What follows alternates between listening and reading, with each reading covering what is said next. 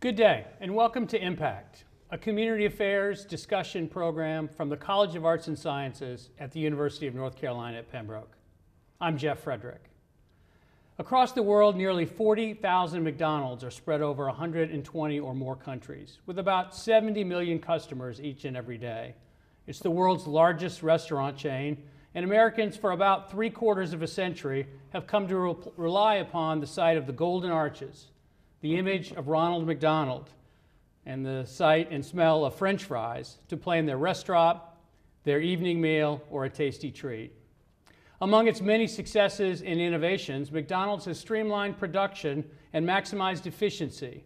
They've modernized franchise operations, become a major American owner of real estate, and set the pace in the industry with advertising and tireless studies of itself and its competitors.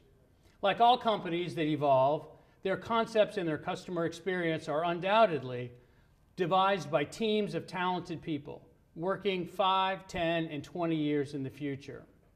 And while the cleanliness, convenience, and product lines of some other quick-serve companies also inspire loyalty, nobody dominates the market quite like McDonald's. The story, however, cannot be told without focusing on local owners and the connections they make with local customers, employees, and communities. Here in southeastern North Carolina, Kenneth and Lisa Rust own any number of stores, and they join me today to talk about their story, their customer service philosophy, and the ways in which local businesses can and do serve the community. Welcome. Thank you. Thanks for having us. So how did you all get in the hamburger business? Because it didn't start out that way. How did you meet and how did you get into this direction? Well, so my family got into the McDonald's business in 1970. I was 5 years old. My father had grown up on a dairy farm, and in the late 60s chose to leave that business. President Nixon had put in price controls on dairy, and he decided there would be a better investment of his time and resources. Bounced around for a couple years and got into McDonald's. He actually trained all of 40 hours in one restaurant before receiving the keys to a brand new facility. He didn't know the hamburger business for anything. That was in Richmond, Virginia. We were there for 3 years. Prior to locating to Lumberton, he opened the first restaurant here in the county, actually on Roberts Avenue in Lumberton. Coincidentally, that restaurant happens to be the geographic midpoint between New York City and Miami, Florida, which is why Lumberton was chosen. I've been doing McDonald's practically my whole life, yet it wasn't a chosen career for me.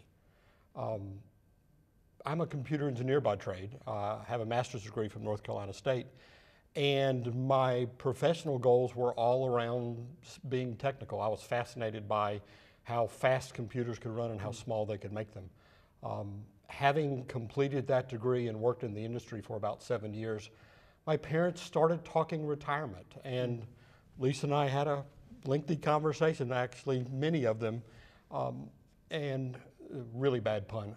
A golden opportunity was about to disappear from the family. You practiced that one, that's good.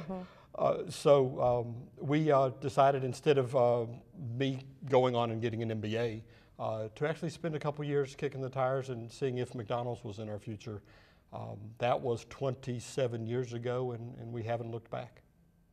And your training at Furman had nothing to do with running a quick-serve restaurant. No, my training was in music and communications, but as we found, when we decided to go into this industry, our backgrounds in engineering and technology as well as communication really benefited us and helped us move our company along. And your passion for figuring out efficiency certainly played well in terms of the business. It has. I had an opportunity very early in my McDonald's career to participate in some training with some of the local regional leadership. And if you stay in the business long enough, the people that you meet early in your career get promoted. And one of the people that I met became the chief restaurant officer for the U.S. business.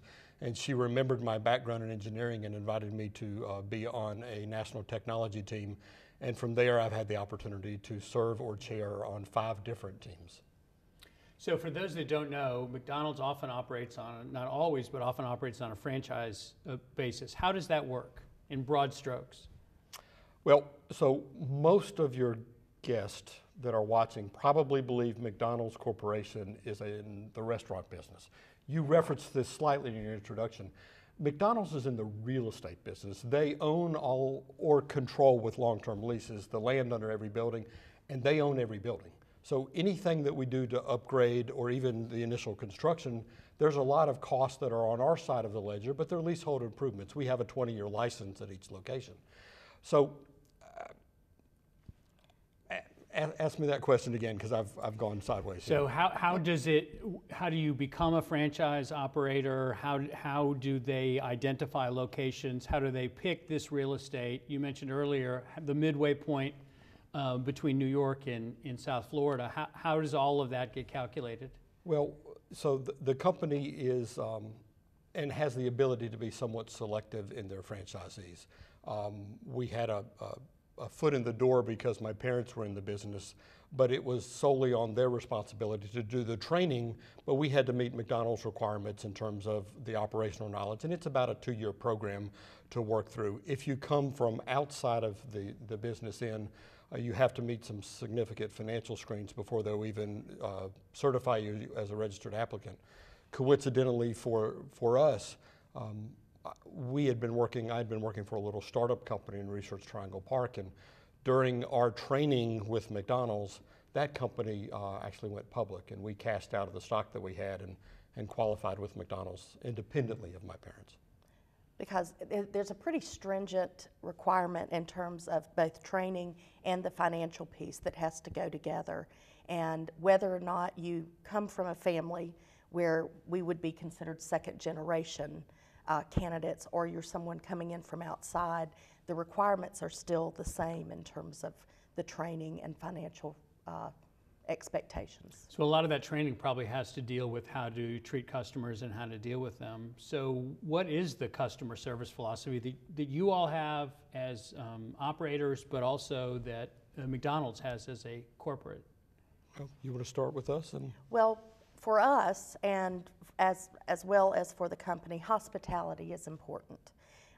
It's of utmost importance that our customers, when they come into our restaurants, they feel welcome. They feel like they are in a space that they can enjoy because it's clean, because people are greeting them. We want to give them an experience. Yes, we want to be quick. We want to give them the hamburger or the French fries or the salad or whatever it is that they're wanting, but we also want it to be a good experience for them. And so many of them are coming in with their children or their grandchildren, or it's a family experience. They're coming in to get the Happy Meals and different things like that. And so we want it to be a positive experience. And hospitality for us, for Kenneth and me especially, has been important in our personal lives, and as well as in the restaurants, in that we think it's important that people know you care about them, and that is extended not only to our customers, but to our employees, because our employees are our customers.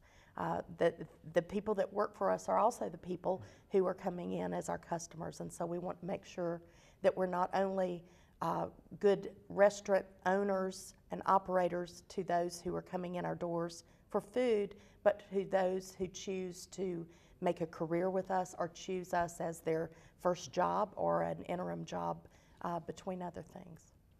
You know, when Ray Kroc first saw McDonald's, Dick and Mac McDonald, the brothers out in San Bernardino, California, had the restaurant. They had a system of quality and service and cleanliness. And Ray adopted that as the model that he then basically spread across the country and now around the world. You know, people have to eat, but they don't have to eat with us. And in most of our restaurants, you'll probably hear the greeting at either the front counter or the drive-through, "Thank you for choosing McDonald's." That's very intentional on our part, because two things. We need our consumers to feel like we're appreciative for their business, because they do have choices. And there should be a little bit of humility there, because they do have choices. They can go any place to get lunch, but they've chosen to spend their hard-earned dollars with us, and we have an obligation to do that well. So your business philosophy is a combination of time-tested things that work for McDonald's, but also your personal values and your personal philosophy. It is. Yeah, and I think, you know, it can be seen here locally, the things that we choose to invest in and we choose to spend not only our time in, but our resources to be able to support things within the community that matter to us, whether it's the arts or education and different things like that. Have you ever stopped to figure out the number of people who probably in this community got their first job at McDonald's? You know, we ran the math a couple years ago, and we figured that someplace between 10 and 12% of the county residents at one point in time had worked with us. We fill an interesting niche when it comes from jobs. We are our first job for many, many teenagers, yet there's a segment of the population who choose to make a career with us. And we take that obligation very seriously. Our industry as a whole probably has a pretty poor reputation in terms of the jobs that it offers and the benefit that are provided. That simply doesn't have to be the case. While we are franchisees with McDonald's Corporation and there is a system in which they provide for us, the salaries and benefits and things that we offer our employees are solely of our own choosing. And I give you an example. I actually met her son this morning, but we have a long-term employee that is actually in the hospital right now, and her son flew in from Texas over the weekend to see her, and she said, "You've got to be in Kenneth's office first thing on Monday to make sure everything's fine with my job." And it's like,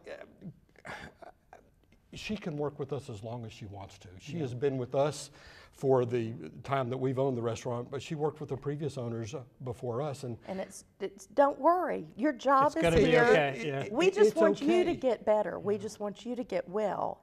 But in talking about that, it gives us great joy to know that she is going to be able to rest and get well because we offer the same benefits in terms of insurance to her that we have ourselves. And so, you know, that's one of the benefits that you may or may not see in other areas in the industry, but that we're really pleased to be able to offer. So what I hear you saying is you're not really in the food business, you're in the people business. And the people that you're taking care of are both your customers, but also your employees. Well, absolutely. And having the right people in the restaurant make all the difference. You know, this business isn't built on today's visit, it's built on tomorrow's visit. And one of the first things that we teach any of our manager trainees is the most important visit that this current customer has is their next one. And if there's an issue with this one, just make it right. Right. Because frequency of visit is how this works. We want people to be able to say yes to our customers and to their needs. And in thinking about that next visit, there are always some changes that you might be contemplating. How do you gather market data, both yourselves and how does McDonald's do it to help you make informed decisions? Well, so McDonald's, there are multiple layers into our marketing and our advertising. Obviously, there's the local level that we choose to participate with, like sponsorships that we have over here at the university.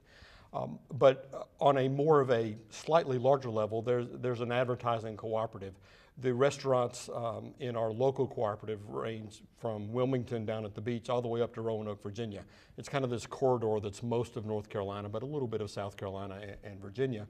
And we have professional ad agencies that manage that business, and they're pulling a significant amount of data in terms of trends for the consumers as well as what they're purchasing. And then there's a national basis where we all pool our resources. And as you can imagine with our scale, there's a pretty good economy of scale for our dollars being spent on a national basis. But what most people don't realize is because all of the McDonald's are using a collective point of sale software, McDonald's is gathering transactional level data for every transaction in every restaurant on every hour of every day, and that's all pulled together. And with the amazing computer power that's out there now, you can pretty much determine trends both for ordering as well as trends for what people like and where you should move with that. But there's also a great deal of time spent looking at what the consumer's need states are. You know, some people are in a hurry. Those are the ones that go through the drive-through. And in today's business, those are the ones that order on their mobile app and then just check in with us. They completely avoid the ordering process entirely. And it's the largest portion of our business. The drive-through is by far, which is a little different for McDonald's. Outside of the U.S., the drive-through is not the largest portion of the business. But in the U.S. it is. We just happen to be that type of consumer base. But with the data that is pulled, we're able to project out for our consumers. There was a big study that was done about a decade ago looking into the future. And they pretty much boiled down to what the consumers want, to something fairly basic. They want a quality product. They want it served with fresh ingredients that they can recognize, I guess. And trust. And trust. They want it served in a clean environment, but they want it served with the convenience and the choice in how they control the interaction. And that convenience and choice part has led us to things like serving breakfast all day long. And it's led us to having a mobile app and now delivery in many locations where we have some third-party partners that are able to do that for us. So it's led to the kiosks in the restaurants that you see and things like that, because our customers, some want to go through the drive-through, others want to come in and have a different experience, and some may want to interact with someone at the front counter. Others would like to order from the kiosk or shop because they're not really sure what they want yet and spend time doing that or customizing their orders. And so it's all based upon what the customer desires. And again, that goes back to that hospitality of not just determining here's what we're going to do for you or give you or serve you, but looking at what does the person want, what do they want, and how can I say yes to that? So a common set of philosophies, but a differentiated group of customers. The 7 o'clock morning coffee crowd is substantially different from the 10 o'clock drive-in mobile app, get me my quarter pounder on the run. absolutely. You also, I really like the idea of the next visit concept that you had in terms of a philosophy, because you are all, as franchisees across the country, you're all interdependent. Because if someone has a bad experience in Tennessee and they're driving down 95 to go to Florida, they may not pull off at exit 22 or 20. They're not going to give us a time of day. We are very dependent upon the franchisees in wherever your home community of doing a good job. That's pretty much critical in our system, is for that to work. And so we feel an obligation to our fellow franchisees and the other owner-operators to do this right, because our customers, as they travel, will be their customers. And we have a lot of help doing that. We have the infrastructure with our 11 restaurants to be able to have a director of operations, Ron Willett, and have 3 supervisors that work within those restaurants, so that across the board you'll see a similar experience at each of those restaurants, so that we have tried to create a culture that is both welcoming and efficient, but also that is consistent, so that we have operational consistencies and excellence. What would you say are the biggest changes of the last couple of years? Some of them you've already referenced, and where do you see the industry going in the next 5 or 10 years? Well, because of the change in this digital age, I would expect that automation is going to continue as we go forward, and not so much automation to eliminate jobs, but automation to free up some employees to do different jobs. If you go into our restaurants, middle of this past year, as we started to put kiosks in all of our locations, some of that 7 o'clock crowd that you referenced were upset with us that we were taking away people's jobs. But at the same time that we put the kiosk in the restaurants, we changed our inside service model to be one of table service. Once you order, you go have a seat. We're going to bring that to you, and we're going to check on you during your visit and even bust the table when you're done. So it's repurposing and repositioning people. To try to improve that experience. I see those things continuing to accelerate as we go forward. We find in looking at our students that the student of 2019 is substantially different than the student of 2009, than the student of 1999. And that's causing us to think about interesting and new developments and ways in which we deliver instruction. Do you find the same thing, that your customers are constantly changing? Oh yes, and you referenced your students. Let me refer to our employees. In the last 5 years, we've gone from all of our training being done, sit down at a computer and watch a video, have a printed sheet that you follow up to basically verify the verification. Now everything is delivered through the cloud with a handheld device at the station, shoulder to shoulder with a trainer. And the videos, instead of being 5, 10, 20 minutes, are now 90 seconds. We've moved into that bite-sized YouTube mentality, but that's okay because that's how this generation wants to learn. So you provide the tools. I hate to say it, but we need to keep up. We need to be cool where possible. We still require people to look alike and wear uniforms and all the other good stuff. So those things aren't going to change, but we can marry up with the population and the demographics that we're serving. And I think a lot of people would be surprised at just how high-tech our kitchens are. I have such great respect for our employees who work in our kitchens, who work behind the counter, and I don't think people realize just how much demand there is in terms of what they know and with the equipment and that sort of thing. And so that has sort of married both the need for additional technology and keeping up, if not being a leader ahead of things, with this next generation that's coming that is so hands-on and efficient at those types of things. So the computer engineer in you is loving this, because all of the interesting ways in which you can train and retrain, all the ways in which you can automate the kitchen process, all of the ways in which you can serve all these different kinds of customers, it all goes back to gathering and making decisions off of data. Well, it does, and folks around here may be surprised to know that because of his engineering background and his working on the national level, Kenneth chaired the team that designed the latest design of the kitchen for McDonald's USA. And so a lot of those efficiencies he and his team brought about. And we had the privilege of testing in our restaurants before anyone else in the country. Yeah, restaurant number 1 was in St. Paul's, North Carolina. Yes. So we have that honor, claim to fame, I guess. So you mentioned earlier that you have 11 different stores. Do each store represent a difference in terms of the products that they prefer to buy at that store? Do you find similarities among Southeast North Carolina customers? Well, so the product mix is similar because of the offerings are similar. The stores do vary based upon the demographics. I'll give you one example. We have 3 locations here in Lumberton, and the 3 restaurants, while they're less than 3 miles apart from one another, perform very differently.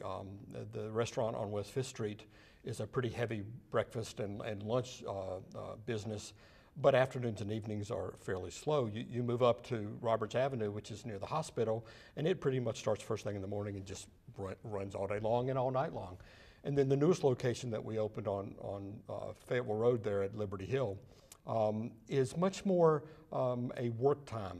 So we've got breakfast, dinner, and lunch, but there's not much on either side of that. So it's amazing how the patterns are different when you're just that far apart from one another. And the really funny thing is when we opened the restaurant here at UNCP, we were used to restaurants that had a really busy breakfast, early breakfast. And we were wondering, where is everybody? They're in the library studying. Yeah, sure. No, they're not up yet. So we sort of learned the pattern for students here and faculty and everything. Yes, if you want to see your students, come over to the restaurant sometime between 10 at night and 2 in the morning. Yes. They're over there in mass. Still studying, though. Oh, yes. Of course they are. Thank you. Thank you for Absolutely. telling me that. So what's the process in terms of you identifying, the employee that best represents your values and your philosophy? How do you help to make sure that you find the person who embodies the spirit that you want your customers to see? Well, selection is critical. We, several years ago, we moved from a one-on-one interview with all new hires to a group interview setting with the goal of being, to at least with an initial interview, to try to hire for personality.